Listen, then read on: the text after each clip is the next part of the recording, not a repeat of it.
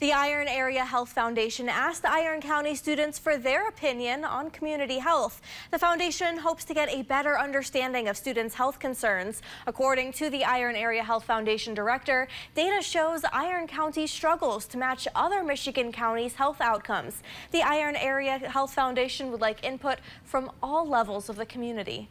We have already met with school administrative leaderships from both school districts and gotten their input on what they perceive the needs to be. But our goal today is to look through the lens of the students. 16 students attended the event.